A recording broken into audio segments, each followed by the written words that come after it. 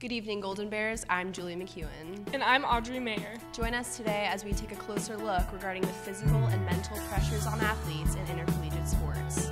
Part 2 will include an in-depth investigation and interview with the mastermind behind food preparation and nutrition of Cal football. This is CalTV Sports.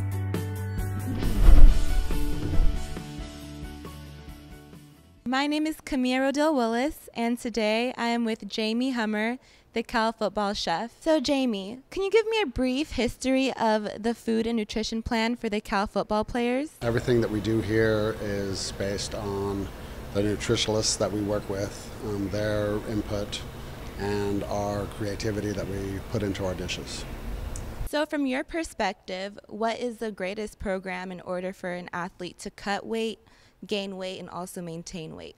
Well, to lose weight, we usually steer them towards more vegetables, more leaner proteins, less carbs, and less sweets to keep them away from the sugared cereals and desserts that we do provide for them. So what do you feel that the athletes struggle with most when it comes to being physically and mentally fit and prepared to play on the field? That's on a day-to-day basis. Their schedules through their classes that they have to maintain and take, their workouts that they have to go through.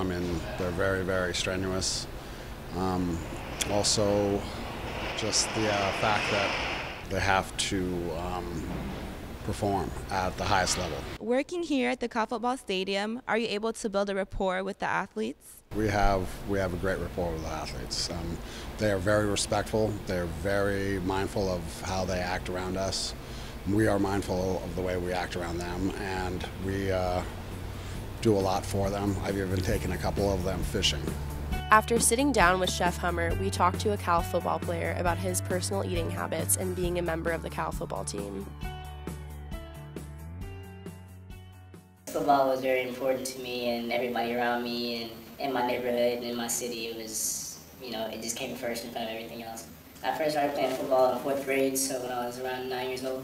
It wasn't so much that I knew, it was so much that I had to make it out and, get a college education and, do stuff for my mom and dad and be able to, put myself through college.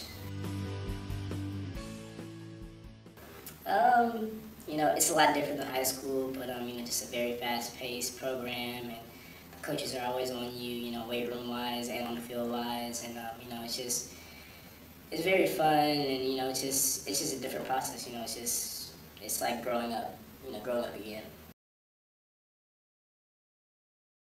When I committed back in February, I was 205, and generally a defensive end in the Pac-12 is probably around like 240, 250. So it was like a large, weight gap, and coming in, the coaches kind of told me, you can gain it gradually. You probably won't play this year, and but they wanted me like around 240, 245, and that's when I just started eating and just shoveling it down and just trying to get bigger. Usually I wake up around 7 or 8. I eat like 3 bagels, cream cheese and chili. Lunchtime, it just depends what we have. Have a sandwich or maybe some chicken fingers or something like that. I'll probably get like 2 helpings of it. And then probably snack throughout the day, either candy or just protein bars or something like that. And then for dinner, usually whatever there is, either it's fish or chicken or steak, and I usually get about, around two plates. Coaches, yeah, you hear it every day, you see them, every time you see them, every meeting, every time you go on the field, every time in the weight room, because, every time in the weight room we have to weigh in, every day, so just when you weigh in, coach always, makes a joke or just a, smart, remark about our weight, and, it's a big deal, and, for yourself it's a big deal, and for the coach it's a big deal, and, it's not too much pressure, but you have to get it done. Thank you for watching. Stay tuned for part 3 of our documentary series.